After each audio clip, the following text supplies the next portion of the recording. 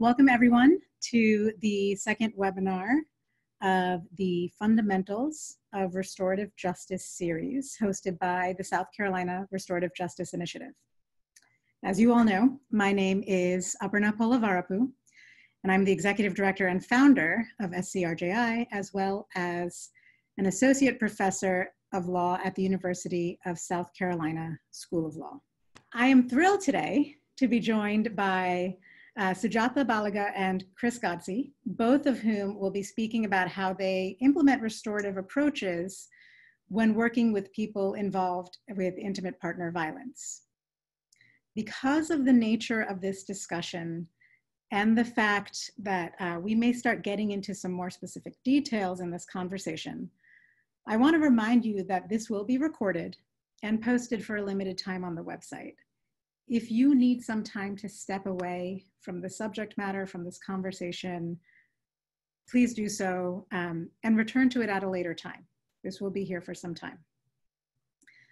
Now, with that being said, I'm going to turn it over to both of our speakers by asking you to briefly introduce yourselves and speak about how you implement restorative approaches when addressing intimate partner violence. And I'm going to start with Sujatha. Thank you so much, Aparna, for having us talk about this issue very close to my heart. So I'd like to start with, as someone who is deeply influenced by Indigenous thinkers, just really briefly to acknowledge that I am speaking to you from occupied land. And so it feels particularly important to say that all the time, but especially when I'm talking about restorative justice. And so much of what I've learned has come from Indigenous people. And so I'm speaking to you from what was Chochonyo Ohlone land that was never ceded. And so I just wanted to start with naming that. And so my name is Sujatha Baliga. And a brief introduction, I would say that some of the more important things to know about how it is that I came to the work of restorative justice is that I myself am a survivor of intrafamilial sexual violence and domestic violence, growing up with emotional abuse from my father as well as sexual abuse. And that is what brought me to this work very much so. I became a victim advocate first and really aspired to become a prosecutor, thinking that I would be the kind of person who would make the system more accessible to people like me. When I was a child, I did not access the system, and I'll talk about that a little bit more and how that relates to the work that I've chosen to do today. And then from there, I had a lot of difficulty trying to be a victim advocate. And by the time I got to law school, I'd had a lot of new ideas and inspirations entered into my life, and ultimately became a public defender, but sort of found my way there through the blessing of being in contact with Sue Ostoff, the National Clearinghouse for the Defense of Battered Women, and really just ultimately became a public defender for many years. And during that time, I found that my heart really was torn in that I found that the system was not beneficial really to either my clients, regardless of whether or not they were known to me to be survivors of abuse or not, or to the survivors of crime, who I was still having contact with, obviously, in some way as a public defender. And over the years, learned more and more about restorative justice and ultimately left the practice of law to practice restorative justice.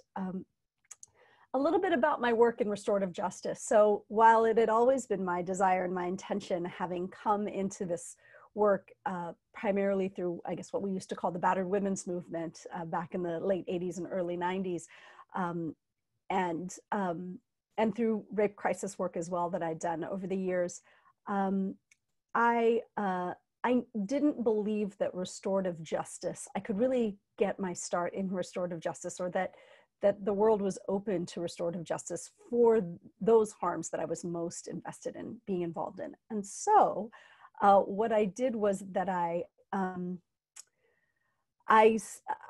another place that my heart was really pulled, and especially as a new mother at that time, I was thinking a lot about young people and the notion that we incarcerate young people for harm felt unimaginably harmful to me. And so to that end, I helped start a youth diversion program in Alameda County.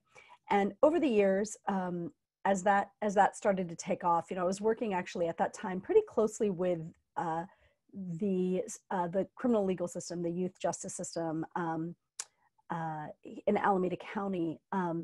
I found that what we were trying to do was just really hard to get off the ground in the beginning.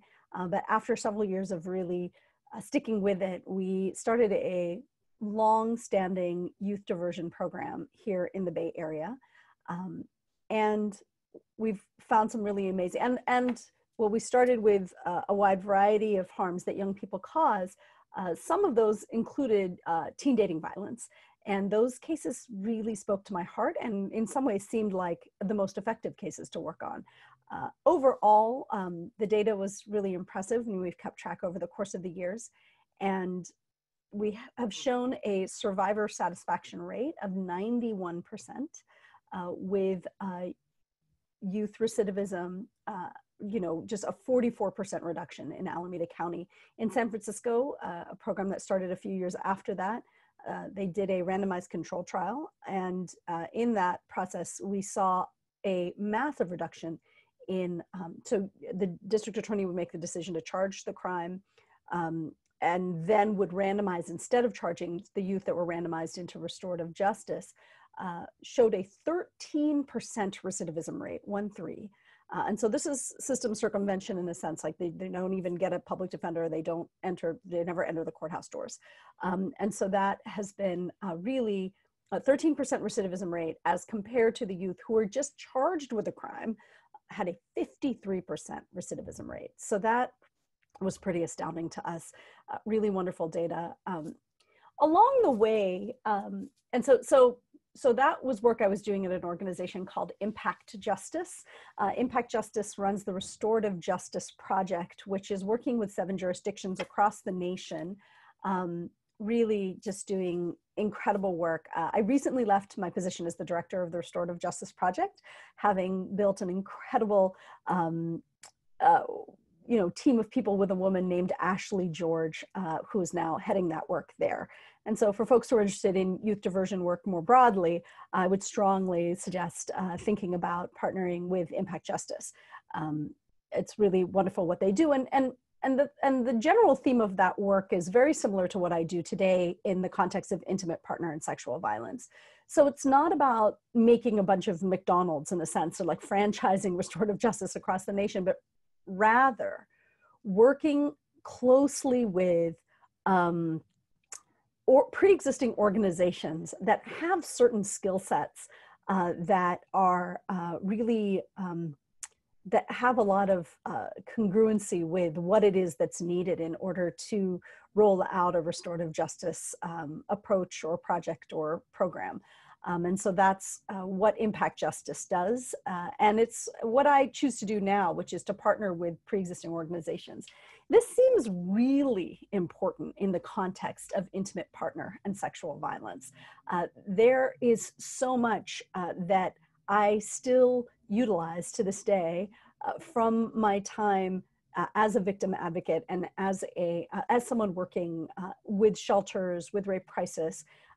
You don't want to throw out the baby with the bathwater when you're finding that maybe the system isn't being as responsive to survivors as you might want it to be today, right? Or that it isn't, or maybe hasn't ever met the needs of survivors. And so the power and control wheel, cycles of violence, all of these things are things that are important for restorative justice facilitators, not just to have learned in a 40-hour training and then go do RJ with your 40-hour training, but rather I feel pretty strongly that particularly when we're talking about face-to-face dialogue, that a real deep awareness through experiential work is really critical to the success of applying restorative justice to intimate partner violence. And so I'm working with about 12 organizations right now in the Bay Area.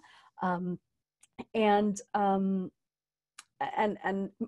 I would say a good half of them are ones that either are working with people who have a track record of working with people who are survivors or people who have caused harm, and bringing all that wisdom together to think about how might we safely and effectively practice restorative justice with past and ongoing intimate partner violence has been an incredible blessing. But before I get a little bit more into that, I'll just, a little bit of how I decided to make this shift, I think, and what helped us move in this direction in a cautious way. And that's hard. Cautious and sort of thinking about the long view, like how do we set this up in a way that's going to be beneficial in the long run, is something that's really challenging when there's this incredible urgency. There's this sense of, right now harm is happening. And when I think about it from my own childhood perspective, right, like I never contacted the system. I never told any adults what was happening. Neither did anyone really. To the degree to which my mother knew that something was happening, which is pretty unclear. And even with her own struggles, like asking for help as, an immigrant family in rural Pennsylvania was just a non-option, right? I did not want to be separated from my family. I did not want my father to be locked up. I did not want potential immigration consequences for my mother and my sister. And so, I often say that the very systems that in theory were designed to protect me were what ensured my silence, right? And we know this to be true, right? Over 50% of survivors don't contact the system at all, and of those who do, a good 20% say it made them less safe to do so. So this is very powerful information, and what led me to want to build a program that could have been beneficial to me as a child. So, I think also there were some moments in my life when I was working, at one point I was working with NYPD, helping to institutionalize the mandatory arrest policies, and we started to keep track of the data. And what I learned was that the mandatory arrest policies were playing out in a way that were causing the greatest uptick in arrests was actually of African-American women. And I thought, this is exactly perverse to what it is that we want to be doing. So for all of these reasons, I really started to think more deeply about what it is that we could be doing. And so I started with survivor circles, actually, and sitting in circle with survivors, initially of child sexual abuse, of women of South Asian descent is how we started. And then, I've spent more and more time having direct dialogues with survivors of different forms of intimate partner and sexual violence, to ask them questions about what would a restorative justice approach to the difficulties you've had in your life, the harms you've experienced look like? How could it be safe for you? How would it meet your needs? In a sense, they were sort of focus groups using circle process itself as a way of doing focus groups. Did the same thing inside prisons. I think our greatest fear is, lethality. And so what does it look like to sit with people in prison who feel deep remorse and regret for having killed their wife, their girlfriend, the mother of their children, their partner, and have deep dialogue with them about, hey, we're thinking about this program. And what I learned from each and every one of them was that they grew up with intimate partner violence in their homes.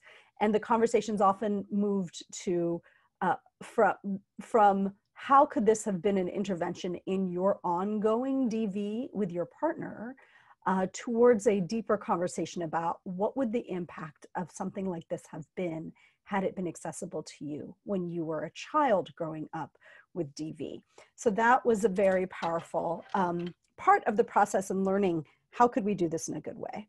And so the work has really been incredibly blessed by the wisdom and knowledge of Gail Buford and Joan Pinnell and Mimi Kim, who I work with very closely on this project. And basically what we do is we went through a series of trainings on circle process, a little bit of knowledge that I've brought in from conferencing. We do less conferencing, but a lot of the prep work that I've learned through conferencing, I've pulled into the trainings.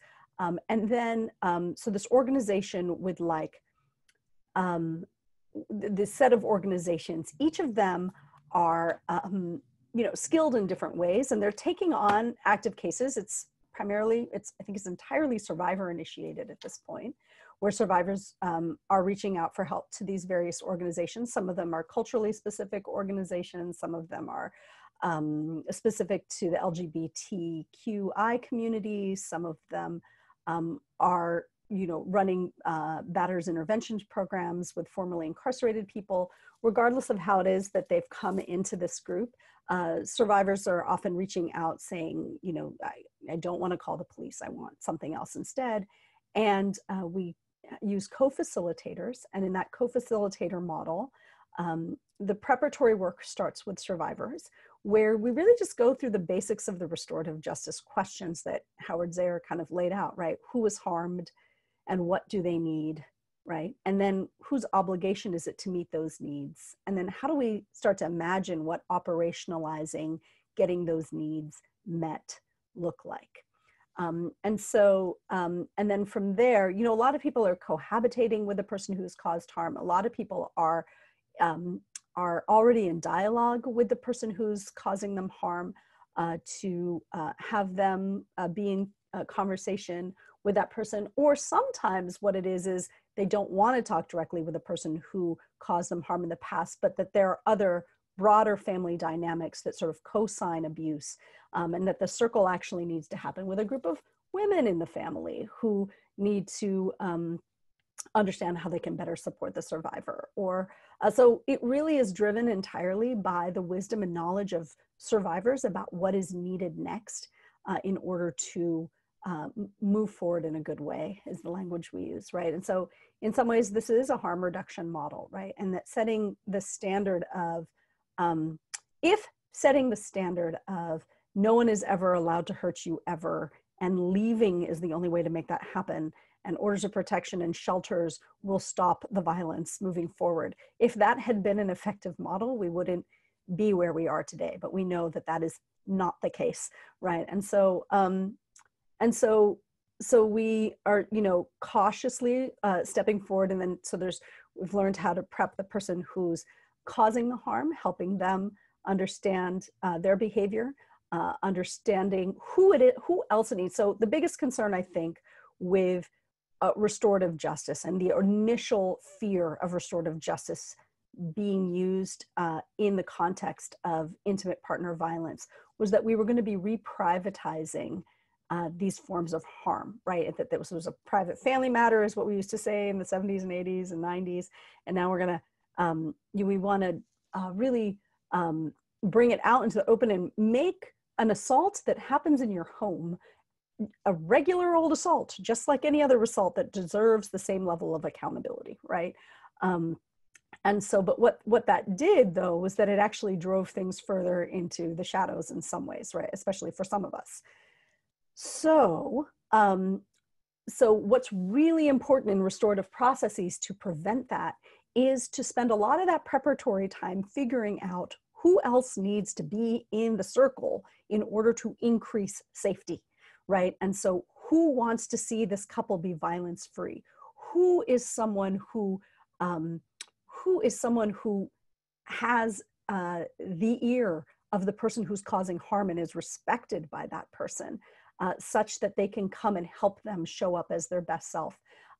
Who will be monitoring how this family is doing from within their own family and community, right? Rather than professionalizing this, we actually return the power in many ways to those who actually are most influential, right? Which is the people who are closest to you, who are the neighbors. Growing up in rural Pennsylvania, one of the upsides was that I learned that being a good neighbor meant not minding your own business, right? And so what does it mean that it's our business, right? That we are all connected, and that we really believe in people's capacity to stop doing harm. And how do we resource them to do that? So significant prep on both sides, when everyone is ready, sides, you know, and if there are sides, right, or if it's just if it's a dialogue where we're moving closer and closer to coming up with some plans. And so, you know, sometimes there might be a 4-part plan to doing right by the person you've harmed and your family and your community, and doing right by yourself. And how is that plan resourced, again, by those in your life? Who's checking in on you to make sure that you're keeping up with that plan? Safety planning can be folded into this. It's quite a radical notion to say, you know, but effective maybe, to say the person who's causing the harm, who says they do not want to cause harm, might actually be someone that you want to involve. This is not the kind of secret safety plan, where do they go, but a different kind of notion of safety planning, which is about how do we help keep this family safe. So those are some of the things that we do, prepare for, and bring everyone together ultimately to have a dialogue. And, you know, at least 2 or 3 sessions of that, I think, is necessary with intimate partner violence, whereas with a burglary amongst strangers, 1 and done is usually the way restorative justice goes. Ultimately, we'd really love to see families really understand how to do circle themselves. In my family, I feel very blessed that we have not experienced violence in my nuclear family. And we use circle all the time in our family. Circle is a pretty regular thing. When I am in conflict with my child, when I am in conflict with my spouse, and actually when we're just celebrating, you know, things as well. When circle becomes a part of your life, then, you know, it's sort of like this constant de-escalation of what conflict could come up along the way that could then escalate into violence. So I'll stop there. I feel like I've probably pushed up against the limit, and I want to make sure that I leave time for Chris and for questions. I know that was a very high level overview, but hopefully that gave some sense. And really just want to say in closing on this, that we are at a very nascent stage in this process. We are optimistic. We are extremely thoughtful about how it is that we move forward. We don't move forward on every case. And in part that is because we are not resourced to do so. But I do have a fundamental belief that this is a very good way of addressing these kinds of harms, and that ultimately they would lead to safety at a much more profound level than anything that coercion could ever produce. So I'll just stop there. Thank you so much. Yeah, I thought that was great, and we'll definitely dig into some details in a little bit. But I'd also like to turn the same question over to you, Chris. Thanks, Aparna.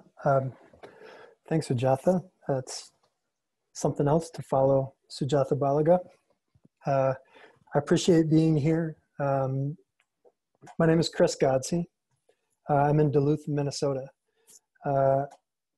which is also known as Onagaminsing, or the place of the little portage in Ojibwe-Mo, in the Ojibwe language. This is land that was ceded by Ojibwe folks in 1854 in a treaty that has had a checkered past, like a lot of other treaties in the history of what's now the United States have been. This is still a very important spiritual and cultural place for Ojibwe folks. It was a stopping place in their migration from the east coast of Turtle Island, or what is now called North America. And it's a privilege that, to me, that a lot of how I've come up in this work is being in contact with and community with Ojibwe folks and other indigenous folks. I co-coordinate the Domestic Violence Restorative Circles program at a nonprofit organization called Men as Peacemakers. I've done that work since July of 2019. So I'm very new in this work. It's the first restorative justice-based professional position I've had. And I'd like to tell you a little bit about how I got to where I am, and then a little bit about how the program I co-coordinate works, what we like about how it works, what we wish were different, and what we're constantly trying to make better. If the work Sujatha is involved in is nascent, I don't know what is newer than nascent, but that's where we are. We're trying really hard to do the best we can, and we're super excited and having constant conversations about how we can do things better. And as part of my description of the program, I'll tell you who I'm referring to when I say we, because it's definitely not just me. So my pronouns are, I use he, him, his pronouns. I'm a white guy that grew up in the Midwest. I was raised in a Christian household. I played football. I went to white schools, grew up in white towns, Huntington, Indiana, and Rochester, Minnesota. I've lived in Duluth since 1989. I came up here for college and have tried to leave a couple times, and it just hasn't taken. For a little over 20 years, I taught first-year composition and advanced writing, upper division writing classes at both the University of Minnesota Duluth, which is a mid-sized state university here in Duluth, and the College of St. Scholastica, which is a small private Catholic college. I attended the University of Minnesota Duluth. I was on the football team for a couple of years there. And I never say I played football because I didn't play. I practiced a lot. About 10 years into my teaching career, I had an epiphany that I wish had come a lot sooner. I was on campus at St. Scholastica. It was during Sexual Assault Awareness Month, and I really stopped to look at one of the posters promoting some events and realized that it looked like a lot of posters I had seen in similar situations since I had started college in 1989. This was in the early 2000s when I was having this experience. And all the concepts and events named on the poster were teaching women and girls how to avoid being assaulted and what to do if they got assaulted. And for the first time ever, I had a visceral reaction to that in terms of it just not being the way to approach that. I'd listened to a bunch of Ani DeFranco songs. Basically, I hadn't ever studied the problem. Of course, I had known women who had survived men's violence. I had known men who used violence against women, but I'd never really stopped to analyze it. And I did that in that moment, or something made me do it. And I fired off an email to the director of student health services at the school. And I said, why is this always the approach? Why is no one ever talking to boys and men about how not to assault or why not to assault? And he said, you should go to this talk tomorrow night. This guy named Jackson Katz is coming to campus. And I'd never heard of Jackson. And I went to see him and my mind was blown. And I read his book, and that started me on the process that led me to where I am now. I immediately became a member of a couple committees devoted to reforming the campus on climate. So it was less welcoming to the social and cultural norms that justify boys and men being taken more seriously than girls and women. That led me to working with a guy who was working at the local women and children's shelter here. He was co-facilitating battering intervention at the Domestic Abuse and Intervention Program's office on Superior Street here in Duluth, and I trained to do that work. And I started doing that in 2010, and I still do it. I took a year's break. I have great regard for the folks at DAIP, the folks who manage what's called the Duluth model. I'm also clear-eyed about some of the problematic aspects of the way some coordinated community responses are implemented, the effects of mandatory arrests on certain communities. My experience of discussing the Duluth model and DIP is that it sometimes is unintentionally misunderstood. And I won't go into a real long conversation, but it has been an important, the battering intervention work, the way it is put forth in the coordinating a process of change for men who batter curriculum has been important in changing my life. And it changed the way I was a classroom teacher, and it changes the way I'm a human being. And I chalk a lot of that up to Paulo Freire's version of critical dialogue, problem posing questions. I've learned a lot about myself. I've learned a lot about the human beings that I spent a lot of time with who have used violence against fellow human beings. And it's just helped me be a lot more curious about a lot of things. I still don't practice a version of restorative justice that's as quote unquote pure as what some people do. But I also see deep restorative aspects in critical dialogue among men who have been arrested for using violence against women. So I did that battering intervention work while being a full-time teacher for a long time. I finally got to the point where after my doctorate, I have an EDD in teaching and learning. I finished that in 2017. My dissertation was about habits of mind that are similar among men within patriarchy, white people within white supremacy, and teachers within a system I called teacher preeminence. Systems that teach some people that they are more important than others and give them kind of free rein to exercise that dominance at will and expect other people's compliance. By that time, I was far more interested in doing nonviolence work than I was in teaching semicolons in 5-paragraph essays. So I started trying to find something else to do, and I wound up at Men as Peacemakers. I had never done restorative justice work before. And like I said a minute or so ago, I'm still not convinced, excuse me, that I'm doing it, but I value it, and I'm trying to do more of it all the time. So it's a relatively brief description of my kind of personal transformation. I should also say that part of that process for me has been learning a lot about myself. I started my co-facilitation work in battering intervention, believing that it was going to be a real privilege for the men in the groups to have me help them learn some things because I had never been violent, and I was going to be able to help them see some things. And I'm definitely taking a shot at myself when I say that, because 15 minutes into the first group I observed, I realized that I had some things to learn about myself, and that I had been a much more violent person than I realized. That's a big deal to me, because I don't believe it's possible to really help people do transformative work without experiencing transformative experiences that are difficult. We're asking people to do really, really hard things.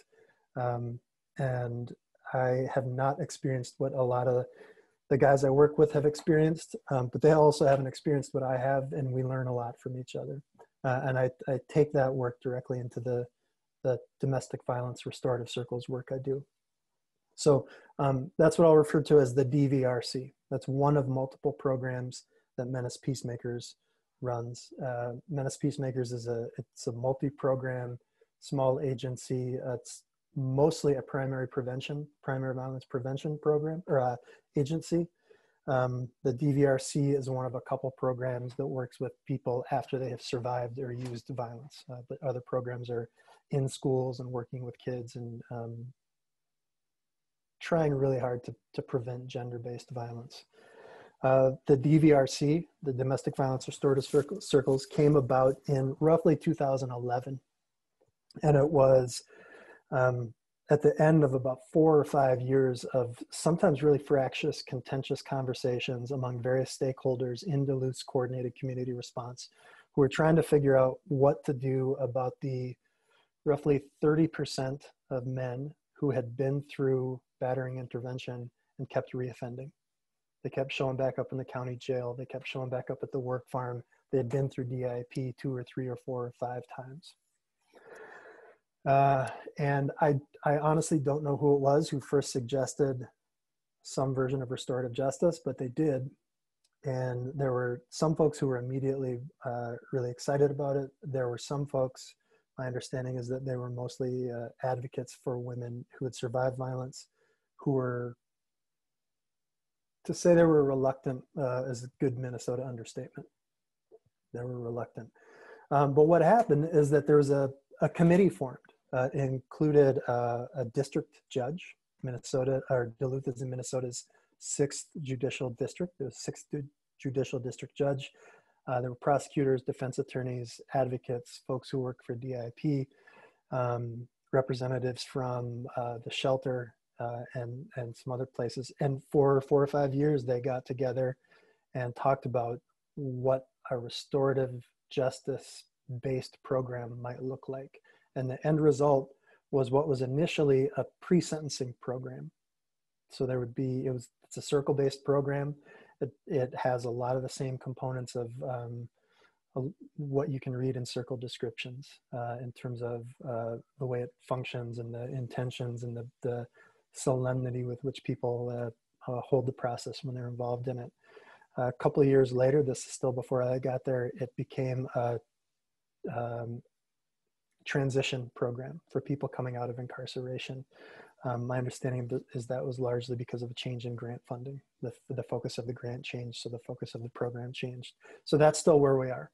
The DVRC technically has 2 programs. One is the Transition Circles program, which is for folks who are coming out of incarceration or who have recently been incarcerated for using violence in relationships. The other program is a survivor program, also a circle-based program. And they function a lot differently. One of the results of how the program came about is that we are very, very, very closely aligned with the state. Our steering committee still includes the same 6th Judicial District judge, includes a county prosecuting attorney. We're in St. Louis County, Minnesota. It includes folks from legal aid and defense attorneys, folks, the Duluth Coordinated Community Response Coordinator, a guy named Scott Miller, who works at DEIP, and folks from corrections, a few other folks who are involved in cases. Technically, we are set up that we would accept referrals from and gladly work with anyone who has used violence against anyone else, regardless of orientation or expression or any other characteristic. At the moment, all our participants are cis hetero men who have used violence in monogamous relationships against cis hetero women.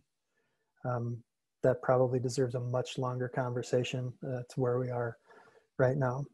I co-coordinate the program. I'm technically the program director. My direct colleague is a woman named Ashley Cohn, and she coordinates the actual circle processes and maintains our relationships with volunteers. We have about 157 folks in our volunteer database right now, and I don't think nearly that many would be prepared to jump into a circle tomorrow, but a pretty good chunk of them would be. So she and I work, there's a liaison in the St. Louis County Probation Office whose entire caseload is people who have been arrested for using domestic violence and sentenced, pled to something. And he is like the 3rd member of our team. We're not part of probation. He doesn't work for us, but we are very, very consistently working together. So we get referrals from within the system most often, from defense attorneys, prosecuting attorneys, occasionally from social workers and caseworkers. And our first move is to see if they meet the basic qualifications for being a credible program candidate. We don't take first timers. The program was set up to work with people who have relatively long histories of domestic violence. There's not any written precise description of here's what long history means. It's got to be more than 1 or 2 charges, and some of them have to be relatively recent. We have accepted people into the program whose most recent charge isn't a DV charge, but who a probation officer or defense attorney says this is something that he knows he needs to work on, and it's been part of his personal and criminal history. So we get a referral. We decide whether or not we're going to have a screening conversation with the candidate. And the screening conversations are among Ashley, Steve, the probation officer, and me.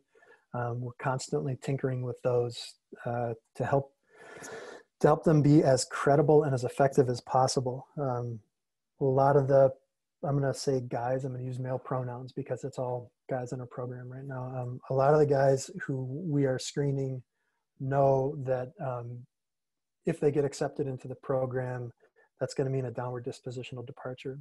They're not going to go to prison. They're going to face something that feels a lot less arduous to them than what the sentencing guidelines in Minnesota could be the result for them. So they know how to perform. They're really system savvy guys. We're very often working with Indigenous men and men of color, Black men. I'm white, Ashley's white, Steve's white. We represent the state, we represent authority. Steve, Ashley, and I are very conscious of that all the time. And in some ways we feel at a loss. We recognize that as a challenge and possibly a weakness in the program. If we all three decide that this person has the capacity and a glimmer of willingness to engage in what the program asks, we accept them into the program. And what that means they're being accepted into is once a week, 2-hour conversation with a small circle of community volunteers that goes through 4 stages. We usually expect it to take 7 to 8 months. And those stages start off with very light getting to know you conversation. The volunteers who have been trained in some domestic violence basics and nuances, trained in dialogue, trained in the circle process. Those folks and the participant, we refer to them all as circle members. The first month or so of the circle process is them all getting to know each other. The conversations become a little bit more deep in the next few months. The third stage of the circle, if it's happening, functioning the way it's meant to function, is that after having built a base of some camaraderie, some community, some trust with each other, they start talking directly about violence that the participant has used. And the last part of the circle is intended to do something productive with those conversations about violence and talk about what harm can be repaired, how it can be repaired, how people can see changes are being made. One of the aspects of our process that is much different from how we wish it would be is that almost all of our contact is with people who have used violence. We offer a survivor circle to the people who have most recently experienced violence used by everyone we accept as a participant. We rarely have that offer accepted.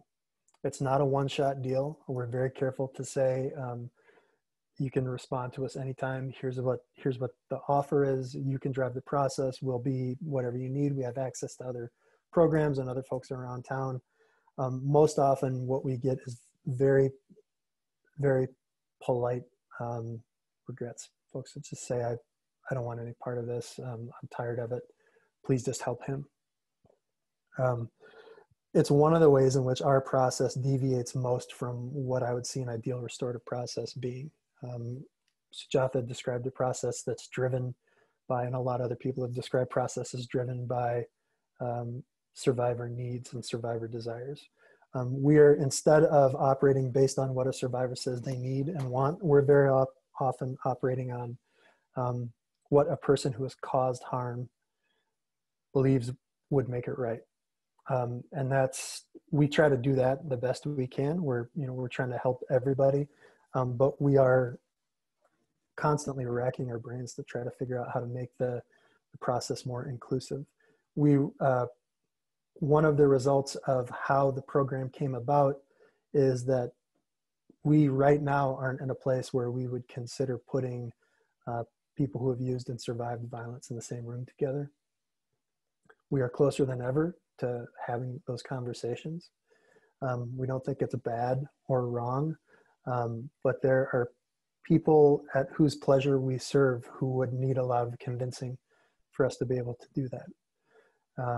And I don't say that in a shady way or in a bad way. There are people I admire, and I'm grateful to be doing the work we're doing, but it's especially after learning about some other programs, including one that's Todd Augusta Scott is involved in Halifax, Nova Scotia. He'll be part of this series next week, I believe. I'm really interested in learning more. Ideally, I'm sorry. Sorry, can I ask you to wrap up? Yeah, yes, please do. Ideally, the way the process ends is that the participant writes commitments to nonviolence to become part of their probation conditions.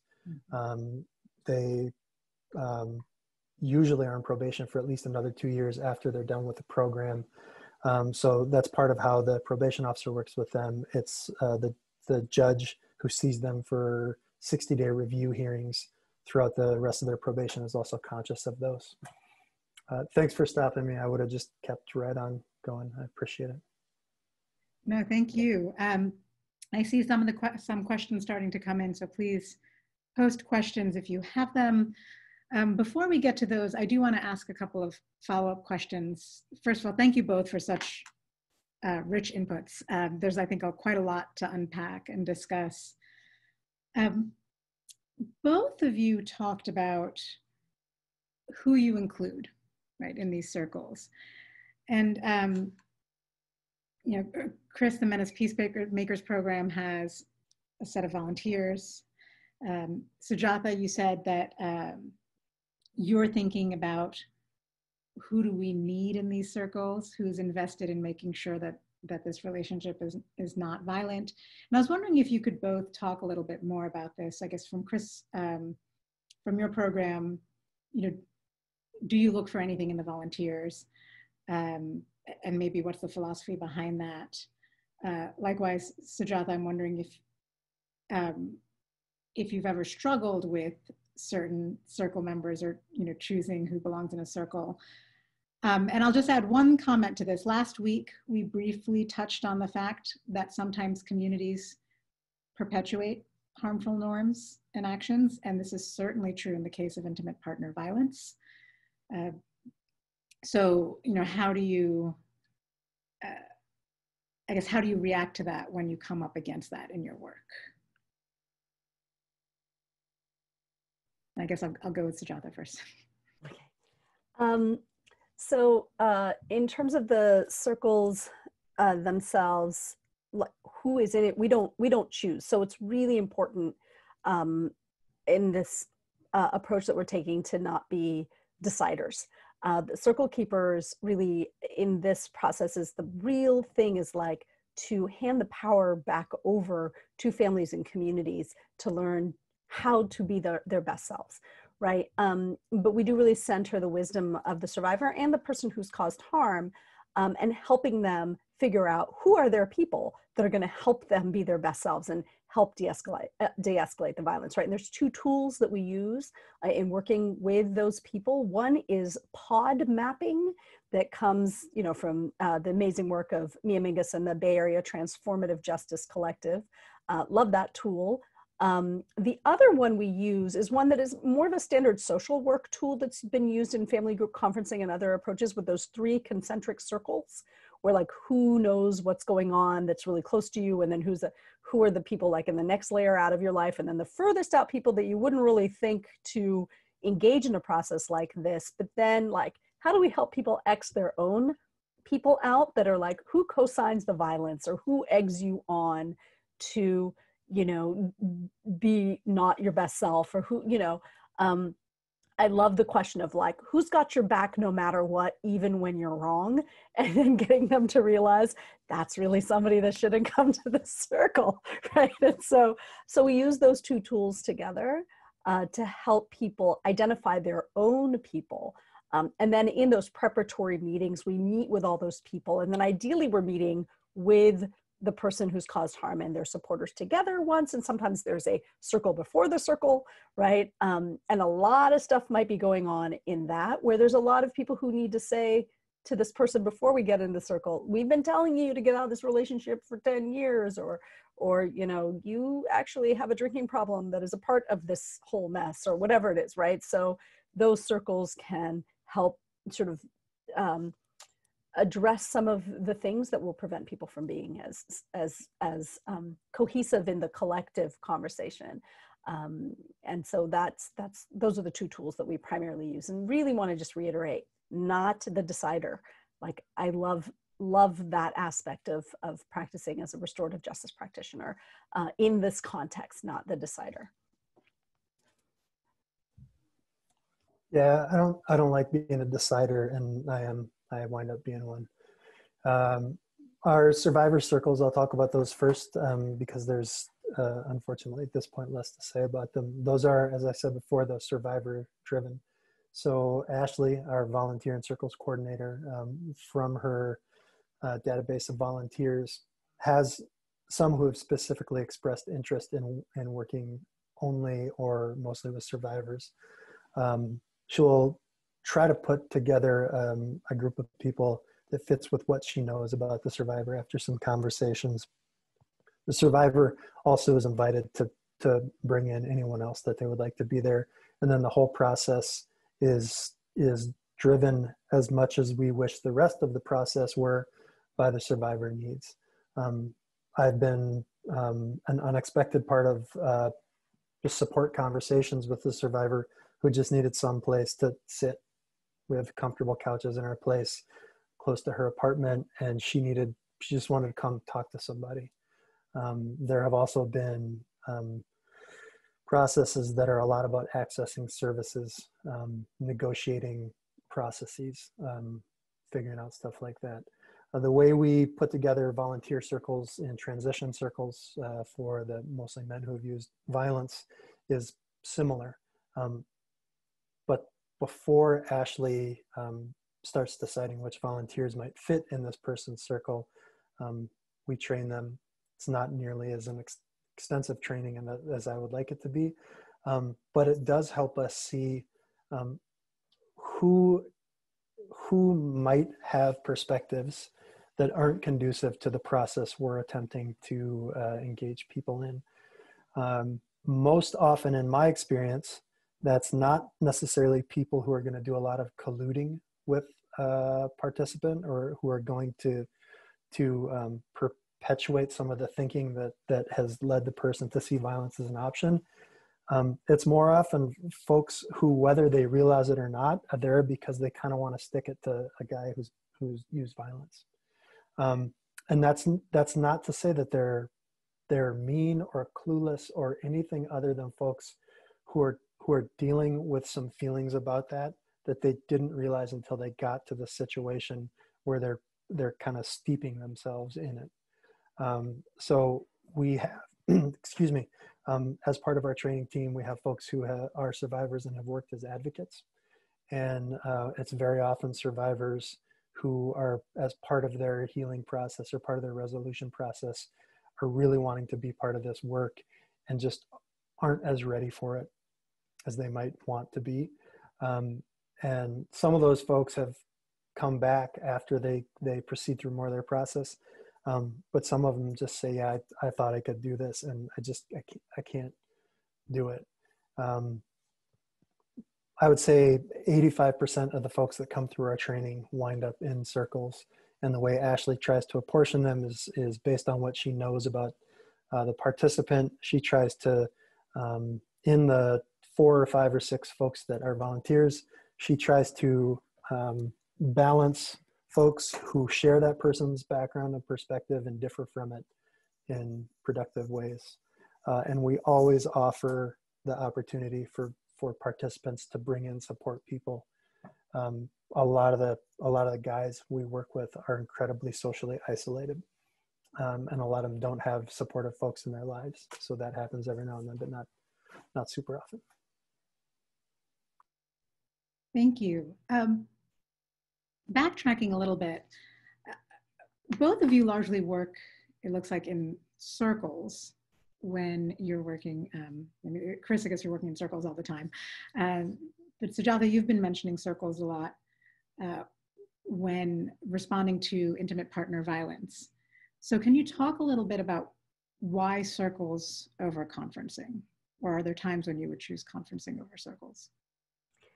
I generally let the model be survivor driven. We haven't had time yet to train fully in conferencing for this particular project, but in the past, I've always just let survivors. I'm working on a case right now where I describe both models to the survivor, and I also talk sometimes with the person who's caused the harm and ask them, what their willingness is. The conferencing in some ways puts the person who's harmed in a very particular hot seat, right? Like the order of speaking is like, you did something wrong and then we're going to attend to that, right? Versus circle, where it's like more of a circle and people are allowing the story to come out. And I particularly think that in I work a bit in the queer community where there's allegations of mutual harm, which may or may not be true. And then, you know, so sometimes circle can really be a way where all the parts of the story can come out a little bit more clearly. When things are really messy, I feel like circle is better. When things are really clear and somebody's really willing to be in that hot seat, then conferencing, I think, is the better model. But generally speaking, allow the survivor to sort of lead. And I've just had survivors say, sounds like circles. Like I describe the models and circles as survivors say, I like that talking piece. I like everybody taking a turn. I don't want him to go first. And, you know, I don't want, you know, whatever it is that I don't like, the conferencing doesn't seem to fit with what survivors are feeling. But I haven't done a study on survivor preferences. There's no numbers there. It's just a gut. One other thing that I just want to clarify really quickly too on who gets to be in the circle is that it really has to do too with who will, like, what's a deal breaker for people. That's a little bit of the shuttle.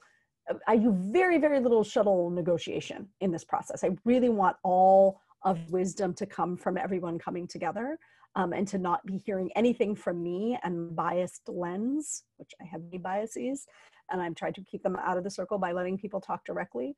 But I do clear everyone's presence with everybody. And so that's a part of who ends up deciding, you know, people are like, I cannot come if her sister is going to be there, or, you know, that sort of thing can lead to. And then sometimes it's like, then I take that back saying, there's a little issue with your sister being present. And then she'll say, actually, my sister is a real troublemaker, probably shouldn't come. Like, I've actually never had any trouble with that. And everyone seems to agree, which is really interesting, about who's going to help everybody move in this good direction. So that was just something I really wanted to clarify about who's present.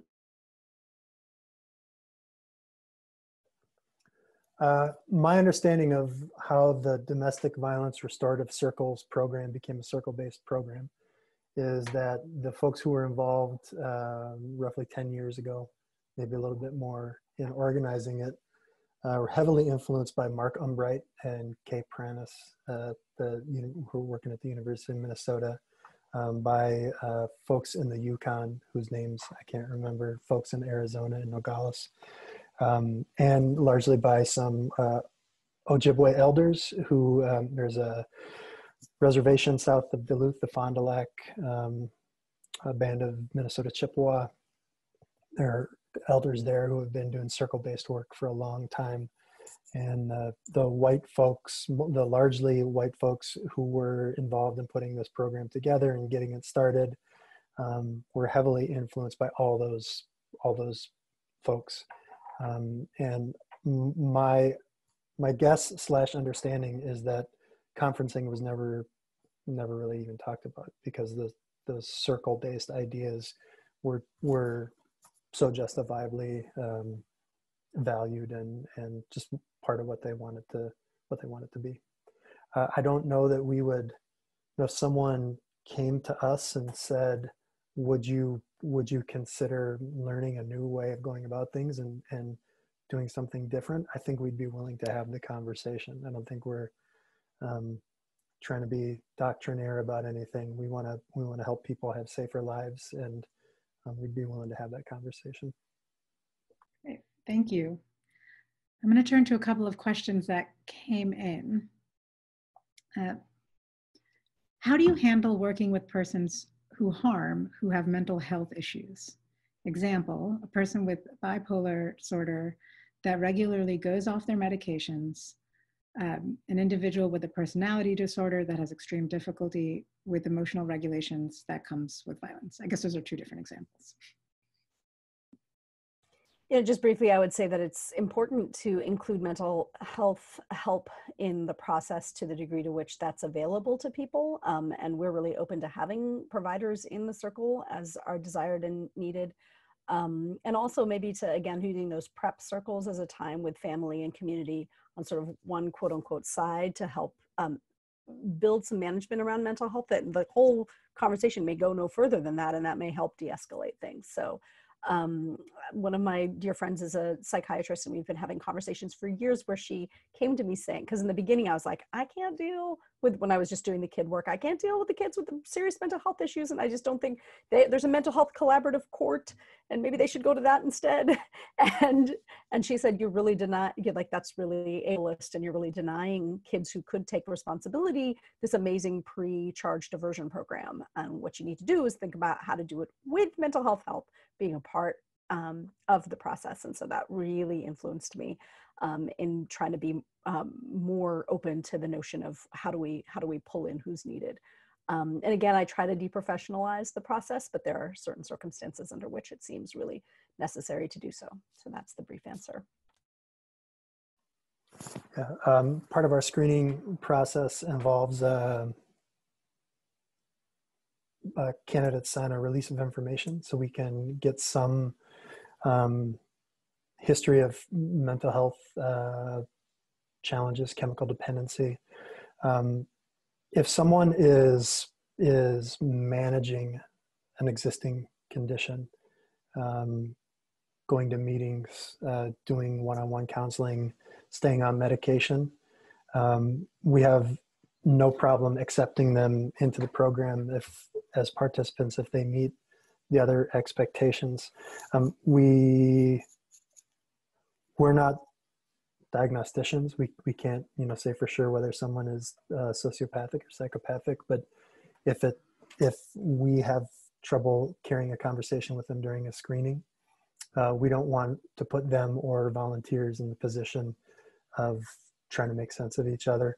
We do have a sort of a middle ground where we will accept someone with conditions and say, so if they're in the St. Louis County Jail, say upon being released from the St. Louis County Jail, will start their official circle process after they complete a certain amount of time in outpatient chemical dependency treatment or inpatient or something else that helps them manage an existing condition in a way that will help them better take advantage of what we're asking them to do.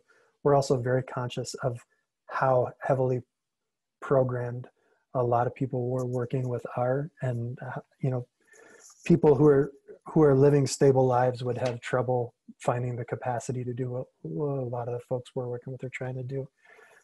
So we're willing to do it. We try to be very careful about it, but it's not inherently problematic for us. Thank you.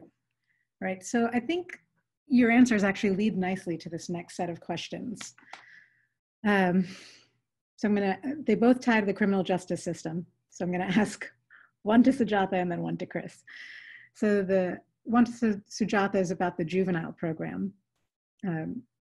You mentioned that there would be a screening process after the decision to charge, but before ever having to go to court. How was that decision made, and what involvement do you look to from prosecutors when making those decisions? Is it their decision on what case gets considered for RJ, or is it a collaboration? And then to Chris, when talking about it as a pre-sentencing program, does the offender, I don't know if you know this, but does the offender enter into guilty pleas to be involved in the RJ process, or is the entire case put on hold until after the program? So we in the youth diversion context, we work with where it is more systems aligned, right? Which is not my DV work at all, right? Which is not systems connected. So with the youth diversion context, we work with DAs who are willing to do two primary things that are quite interesting for DAs to commit to do. One is to have discretionless diversion. So we picked an entire set of cases that are automatically eligible based on the severity of the crime, the age of the young person who's caused the harm, the number of priors, whatever it is, the criteria. And then the DA says all of these cases are automatically eligible for restorative justice. This is critically important because we know that discretion equals discrimination. It is not meant to say, anything other than this is what the data tells us. We don't, we really just honor DAs acknowledging that doing discretionless diversion on the basis of a predetermined set of criteria will prevent that kind of cherry picking that often happens. So that's, yeah, I would just say that. And the other thing that they do is give us a memorandum of understanding that nothing that's said in restorative processes can be used in a court of law if the process breaks down. absolutely critical for us to be able to get honest participation from the young people who are involved, both the survivor and the person who's caused harm. And so we get this in writing in advance from any jurisdiction that I'm working directly with. And we have samples of that, rjdtoolkit.org. I'll put that up in the chat. And you can see all of our tools and things are there for the youth diversion side of things. Aparna, can you repeat the question, please? Sure. When does the offender in your program enter into guilty pleas to be involved in the RJ process, or is the entire case put on hold until after the program? So basically they want to know where in the process. Yeah, so in its incarnation as a transition from incarceration process, there has to be a sentence or a plea in place, and participation in the program becomes part of those conditions and part of a probation contract. I don't know how it functioned when it was a sentencing circle focus. That was far enough before my time. I should know, and I just don't. Thank you. So for both of you, what happens if the person who caused harm does perform, so to speak, and gets into the program, but then does not abide by any of the program circles framework in repairing harm? So when it's systems aligned, again, the case goes back to the referring entity. And we are very, very careful to not say why. So we have a set of codes like case returned not amenable for restorative justice. And we don't want to become investigators for the state or the program will not be trusted.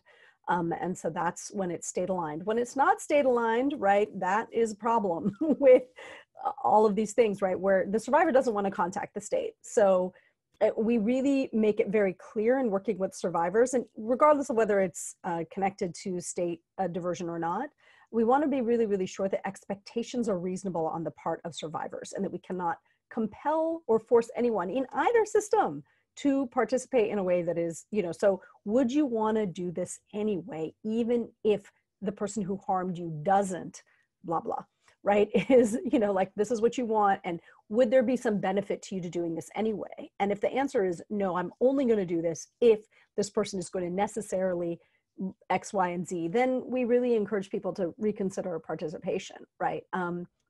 Because there is no, there is no way to coerce people. We see this from recidivism rates. We see this whether or not it's systems aligned or not. And so that's just something that I think we have to be really, really honest about, and that we are trying to do better and reduce future harm. So that's what I would say about that. Whether you know it or not, you tapped into a bunch of emails I was sending and receiving this morning about a specific person we're working with. So the two most common reasons for a DVRC transition circle process to be terminated are someone gets locked back up again. They reoffend and they can't make it to meetings. There has been one case where a guy got locked up and we were able to coordinate with prosecuting attorney, judge, and corrections to let the guy maintain his process while he was in the county for a short period of time.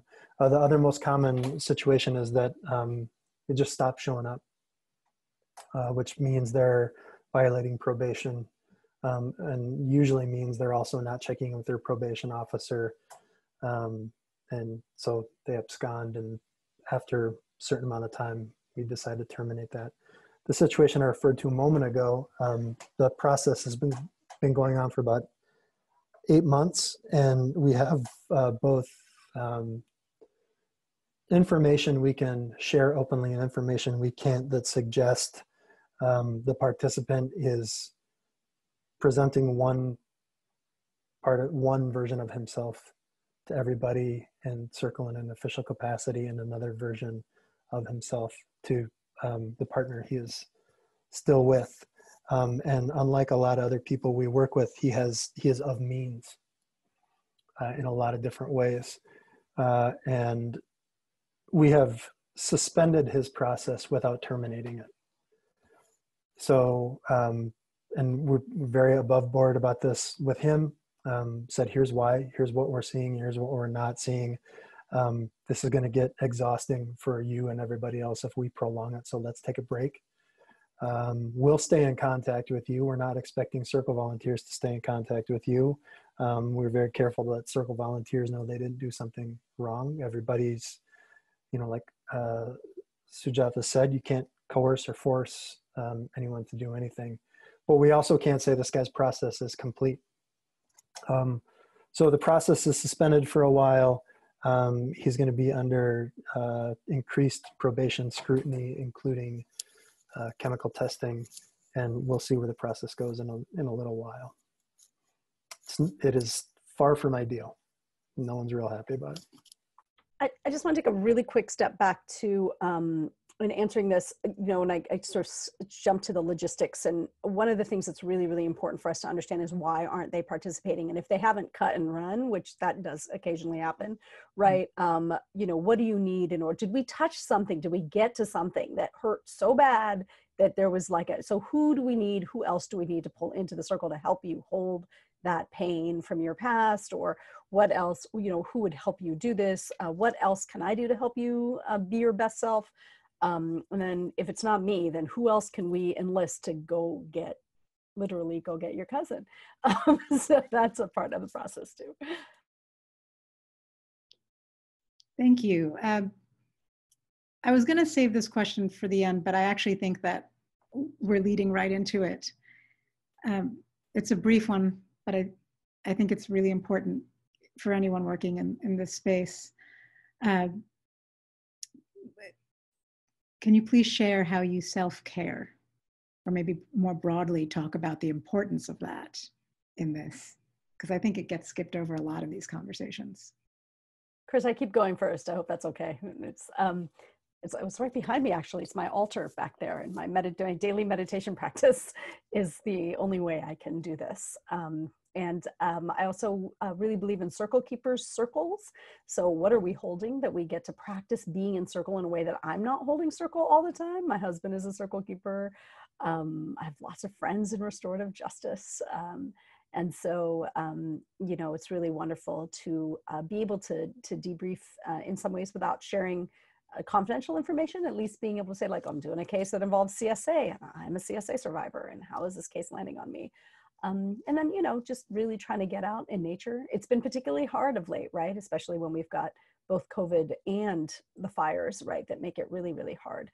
I've got a call this afternoon on a DV case with kids and the teen dating violence situation. And it's getting, if it were not smoky, I would definitely make a point of the minute I finish a call, I go for a walk around, long hot showers, just really what works for you, what soothes, your mind, your body, and your spirit, and just keeping track of those things and saying, how many of those did I do this week?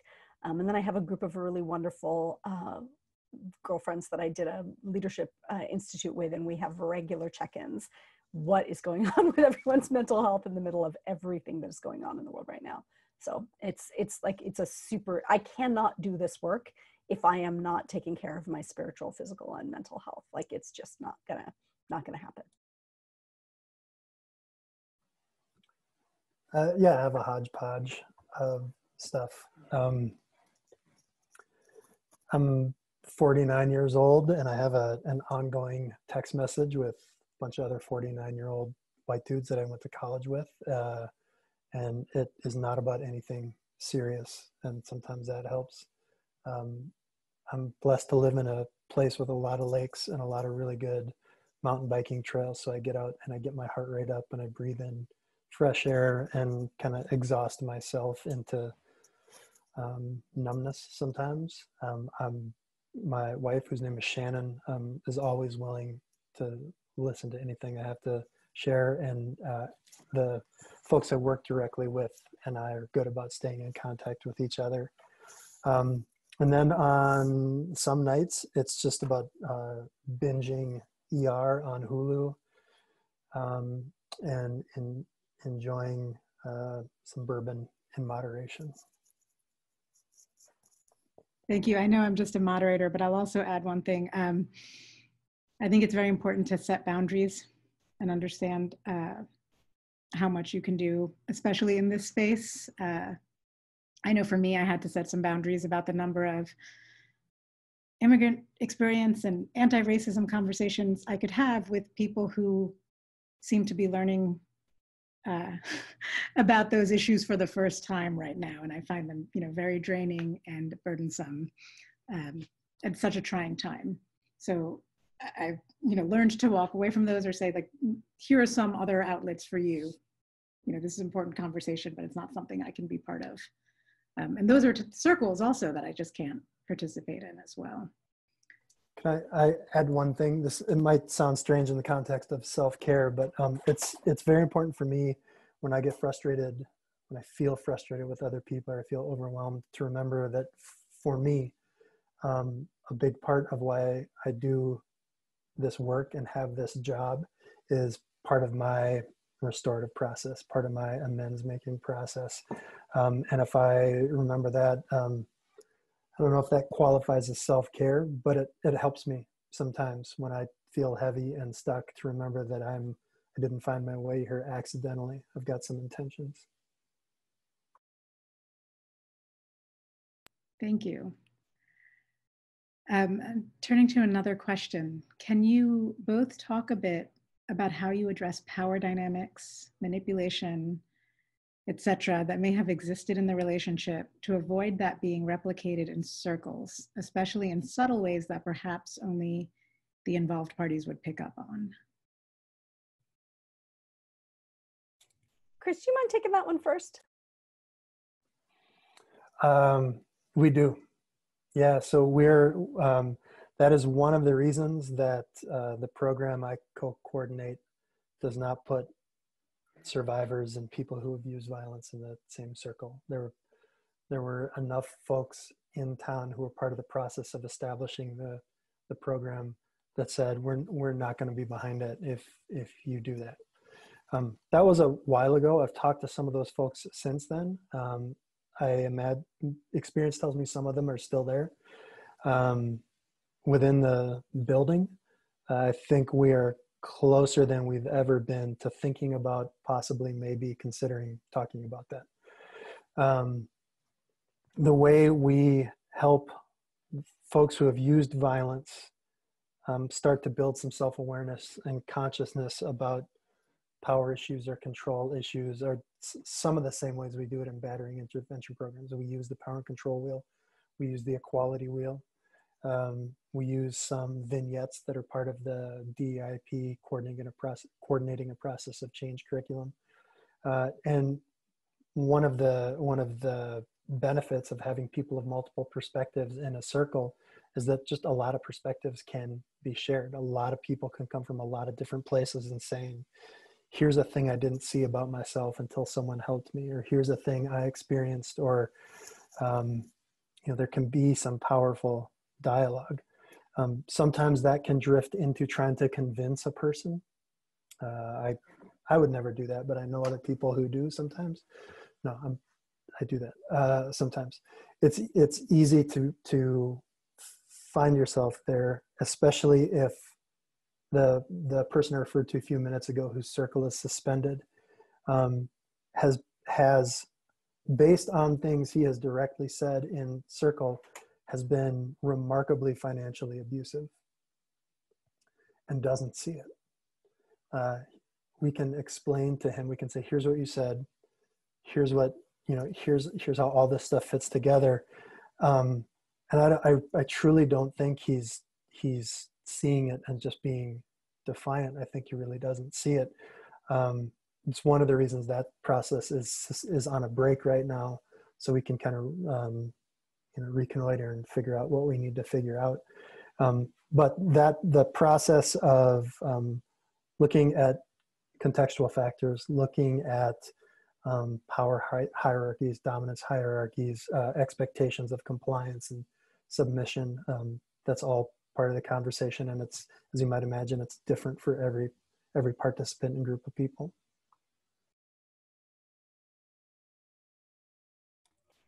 Just really briefly, I think it's a really important in the work that we're doing. If people want to work directly with a person who's caused them harm, they're usually already in relationship with them and they're having these conversations in which they're living with daily manipulation, living with daily power dynamics, right? And so it's really important to know that it's not like we're bringing two people together where they've been, she's been fleeing, or the person who's being harmed is fleeing and this person is somewhere else and you've been threatening to kill them, and then we're bringing them together and then it's going to cause the whole thing to escalate, right? These are people who are still sharing custody, see each other multiple times a week, cohabitating potentially, etc. So all the stuff we're worried about happening is happening.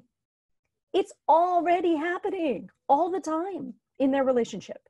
And so I think that that's really, really important to understand, that this is an opportunity to try to de-escalate that. And so it really is, again, power and control wheel is a really important and powerful tool in helping people see things for the first time in those prep sessions. But also, who else in the family and community is tired of the BS? Who's going to call the person who's using the harm out in a loving way that's calling them to be their best selves? So again, this is about developing deep relationship and having the pre-existing deep relationships be what start to call that out. Because I really want to say this, the restorative justice process, people have a story that the talking piece is the great equalizer. I say all the time that it is not. Just because people have an uninterrupted opportunity to speak doesn't mean that all the pre-existing power dynamics that exist in that relationship are not in the room. And so the prep work is really critical in terms of helping people see dynamics that they never saw before and bringing in all the humans who can call this person out in a good way, calling them out. I hate that expression. It's calling them to their best selves, calling them to who they claim they want to be, in a way that that they're going to listen to these folks. That's what's really critical. But I really do want to reiterate that all of the things we're afraid of are happening when we're not there. They're happening not in the courtroom. They are happening in the relationships that exist. They're happening outside the circle all the time. Thank you. I'm going to draw a question out from an existing one. How are you doing this work in the time of COVID? How is, is it still happening? Do you think it's working as well virtually? Or are you sitting like 10 feet apart outside? I don't know. Just really quickly, we're open to either. I would prefer to do the 10 feet apart outside. I'm scheduling one in a couple of weeks with the 10 feet outside if possible. There are others that are happening through screens. And the real loss in doing it through screens is that, a part of why we don't have a table in the middle of the circle is so that we can feel the full body language of the human, although sitting across from us. I find tapping feet and bouncing knees to be really important information. I also feel that we are in our heads when we're only seeing each other's heads, right? I'm even noticing in this call, I'm answering questions from my head. Whereas when I'm with people, when I'm in your presence, I answer from my whole body. I answer from my heart. And so that's been really hard on Zoom. But another deep fear that people have is around confidentiality and recordings and things of that nature. So there are additional layers of trust we have to cut through in the time of COVID. We're exclusively on Zoom right now, and it works about as well as it can work, and it's problematic. Yeah, mostly in terms of privacy and just being with full human beings instead of images of human beings. Thank you. So we're at about time. So if there's any closing remarks either of you want to make, please let me know. Yes. Otherwise, go ahead, Sujatha. And just really briefly, I would say, I really want to honor, I'm so sorry we didn't get to all of your questions, and that if there's some other way to, gather those and get information back, I'm happy to do so from my side. And then, I just want to reiterate my deep gratitude for people who had skepticism about the applicability of restorative justice to intimate partner violence. Those fears came from a good place. We don't want to reprivatize sexual violence. We don't want to, and we don't want to put people at risk, right? And the conflation of counseling, of let the family deal with it. And what restorative justice is really needs to not happen. Restorative justice is an accountability approach. It is about, without being punitive, right? But it is still about accountability. So to participate, to be a part of this, we have to be thinking about people who have caused harm being supported to understand that that is what is happening. And to stop. And so, I know that this is a stretch for folks, and those old fears are legit. We want to make sure that we're not running out and, appointing ourselves the new restorative justice and domestic violence expert by doing a 40-hour training in this and a circle training in that, and then shoving it together and think that you know how to do this. I would just encourage people going slowly, really starting with those focus groups, thinking about what's appropriate for your region, your area, what is culturally appropriate for the folks that you're working with, and really building this by and through community to teach us what is needed in order for this to end. So that's all I would say in closing.